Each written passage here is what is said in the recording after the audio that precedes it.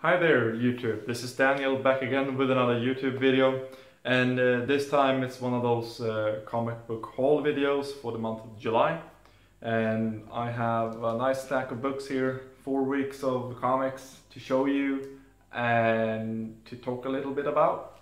So the first issue I picked up in July was Savage Things, among the first issues was Savage Things issue 5.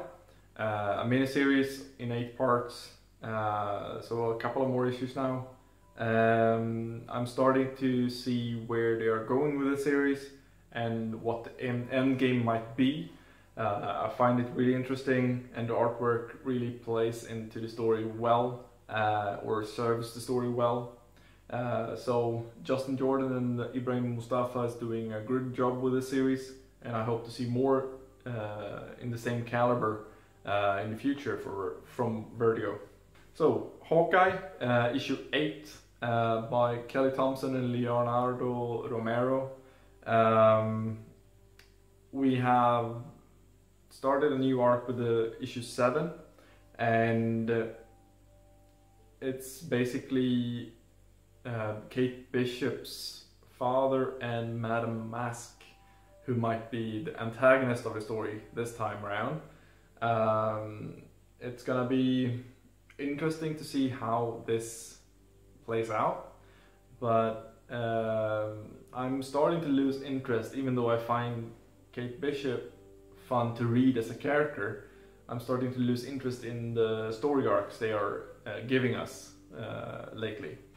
And then we have Batman issue 26, the War of Jokes and Riddles. A second build-up issue basically, and I'm getting the feeling that it's basically Batman retelling, or Bruce Wayne retelling this whole event for Selina Kyle. I'm guessing we are going to, towards the end of the arc, gonna see what Batman had to do in order to kind of end this war of jokes and riddles. I find it well written, but it's slow going, and we aren't really seeing more of the actual war. It's basically some splash pages here and there, and it's not really doing it for me, at least, but I still like the premise of it. And then we have 7 to Eternity issue, what is it, 7? Yeah, with a new artist, a guest artist, James Harren. I think I've read his artwork in Rumble, and I find that artwork awesome. Fits the story well, and it was interesting to see his take on these characters that Rick Remender and Jerome Pena has designed and created. But yeah, it's not the same as Jerome Pena, but I still enjoyed his artwork, and with this issue, and I guess the next one when he's the guest artist as well, is taking the story on a bit of a tangent. And we're gonna get back to the main story with the Osiris and the Mud King running off with issue 9, I think. And then we have Extremity issue 5. Really like this series, and it's getting dark. The revenge story that I've been mentioning previous whole videos, it's getting darker for each issue, and it kind of takes unexpected turns somehow, which is really refreshing. Even though it's really dark, I find it really an interesting read, and the artwork and the paneling is really good as well. And I want to show you guys some of the paneling I'm talking about.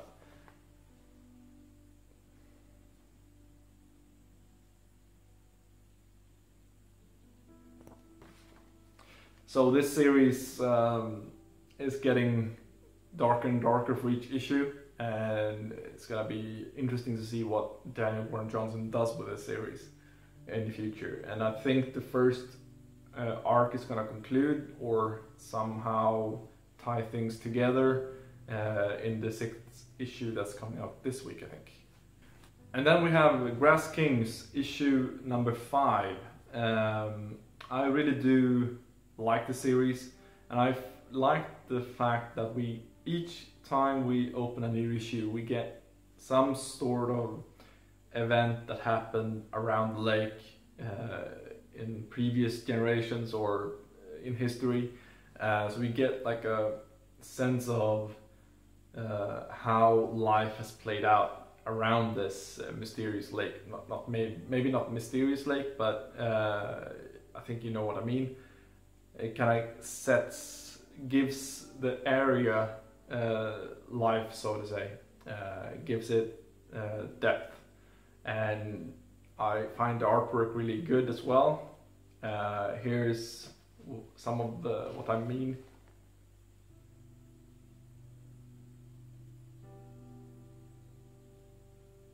And then I picked up The Defenders issue 3, and I'm getting the feeling that we are focusing on Jessica Jones and Luke Cage, and I'm feeling that Daredevil and Iron Fist are being a bit sidelined, but we're probably gonna get more of a depth of their characters, or exploring their characters in future issues or future story arcs.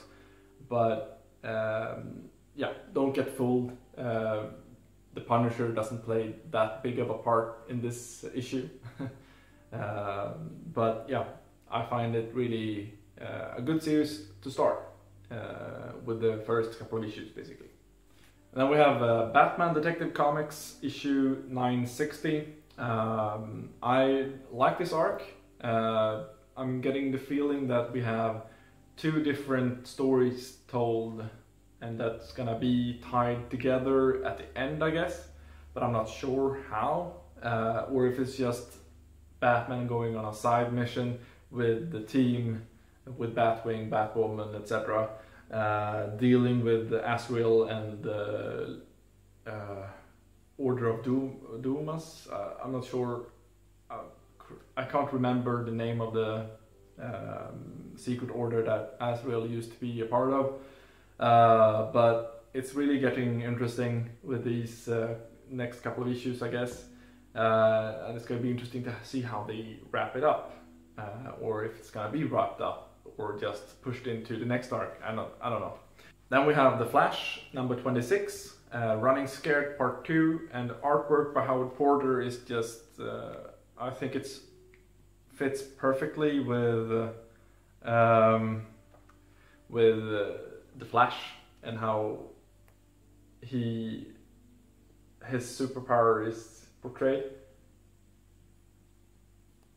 And I find this arc really interesting because you get like a sense of who Eobard Thawne is and why he does what he does. It kind of gets explained with this arc.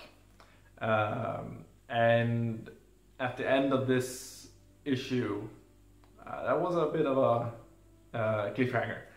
Then we have the Hulk issue number 8.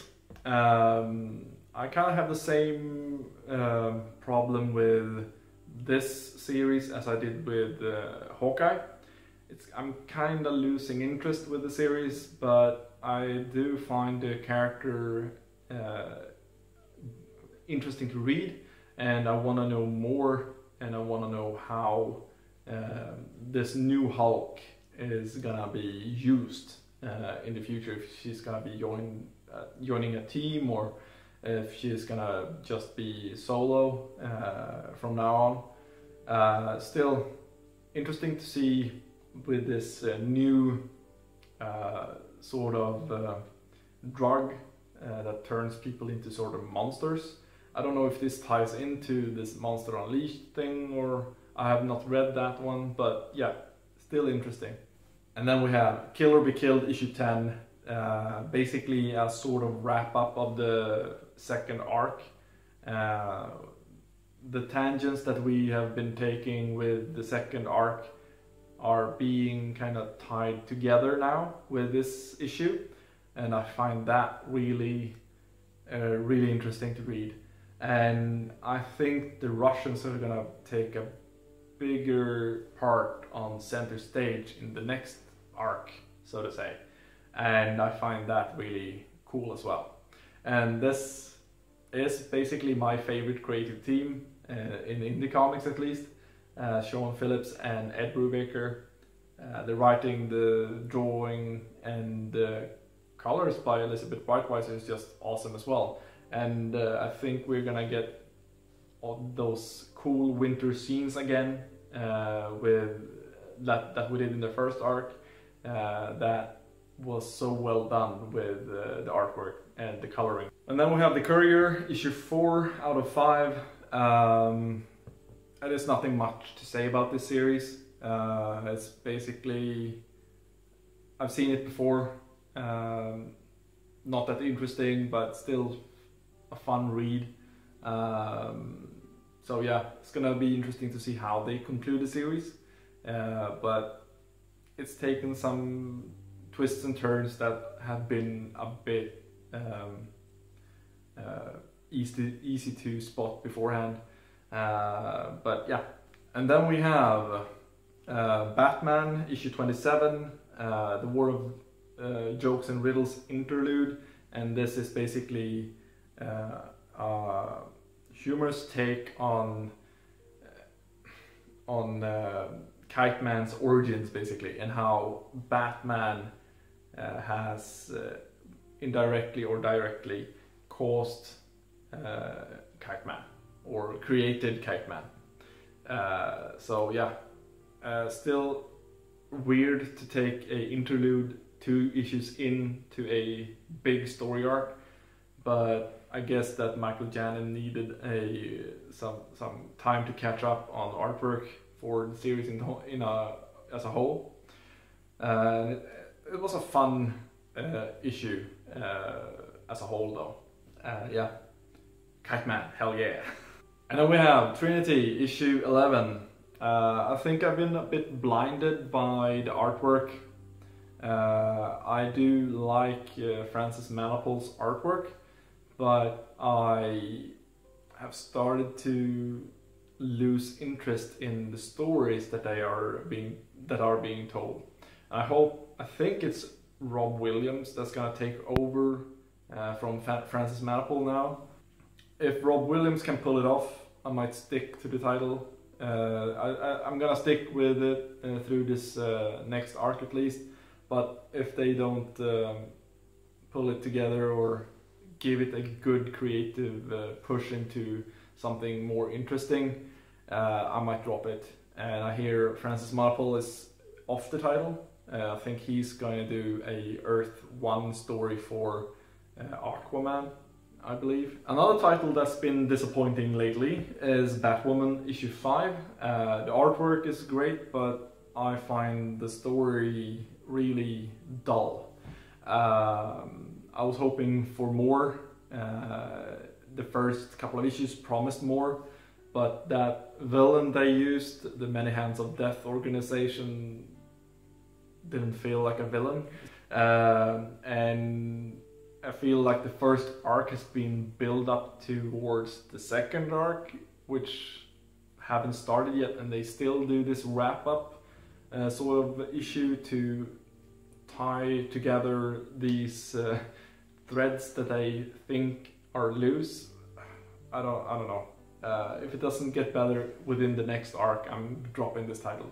Then we have Aliens Dead Orbit by James Stokoe on art and writing. This series does a good job in kind of to illustrate the claustrophobia you might have felt with alien movies and the sense of urgency in every scene, basically. It really does deliver on the thriller aspects of Alien universe, and the aliens are really well drawn. All the details in each panel is just jaw-dropping. I really do like this, and it's going to be interesting to see how he wraps this 4-issue miniseries up with the last issue now. But yeah, it's really good story so far. And we have Invincible Iron Man number 9. I felt that the artwork in some scenes, particularly the battle scenes over Latveria with many Doom armors basically, was a bit sloppy. And the story is a bit sloppy, at least to me. It feels like it doesn't have a clear direction. It feels more like an interlude or in between storylines. And I think they are trying to set up a new nemesis for Riri. And then we have Royal City issue 5. A while back I decided to drop this title after issue 5. And then decide when I read issue 5 if I'm gonna put it back on my pull list. And yeah, I did. I find this series really well written, well drawn, interesting, and I hear that Jeff Lemire is gonna take this series in a totally new direction with issue 6 in October. So I'm excited for that as well. Yeah, cool series. And then we have Exo Manowar issue 5. It basically is a freight train going straight forward, and we are getting closer and closer to Arik donning the Exo Manowar suit, even though he does not want to do that. And I think it's gonna be in issue 6 or maybe 7 that he does that. And I do find the artwork awesome. It's a good follow-up to Thomas Giorello, and I do like this format of the book with the cardstock covers, and the storytelling is just, yeah, it's a good sci-fi story. And then we have Batman Comics 961, more of the same from 960. I still like it a lot. I'm trying to see how they're going to tie the two stories, the parallel stories with Satan and Batman and Batwing, Batwoman, Orphan, and so on, together towards the end of the arc. And yeah, it's gonna be interesting. I find the artwork great, and I want to know more about Satan. Here we have the Flash issue 27, the wrap-up of the Running Scared story arc, and it's gonna, I think what plays out here is gonna play into the next arc with all the negative Speed Force, is it called that? At least I find that sort of, that part of the Flash really interesting, the dark part, and yeah. And then we have Black Hammer issue 11, really good issue. We're starting to question some of the events in this town and some of the people in this town and what's being done to the people in this town, if there is a town or if it's just a smokescreen. And it's all started when Black Hammer's daughter showed up, and when she started to question things, and that the library carries books that are blank and there's no history of the town and stuff like that. I find all that interesting, and then the character development in each issue is just, I like it. And it's gonna be interesting to see what Jeff Lemire does with the, not the Nordstrom, but the guy that drew issue 9, and it's gonna be drawing issue 12. He drew Ether as well. It's interesting to see what this 4-issue miniseries, Frankenstein and the Evil Team of Doom, I don't know, Professor Frankenstein, I think, no? Yeah, I'm gonna look into that later. It's gonna be interesting to see what that's gonna be about. I kind of liked the cover image they showed on San Diego Comic-Con. I think it was then. Yeah, still really good series. And the last issue of this haul is a series that I came across in a bookstore, of all places. Crosswind issue 1. It's basically a Freaky Friday situation with a housewife that's being a bit of a scared mouse, basically. And then we have this ruthless hitman. These two kind of switch bodies, and that's gonna be interesting to see what they do with it. That's it.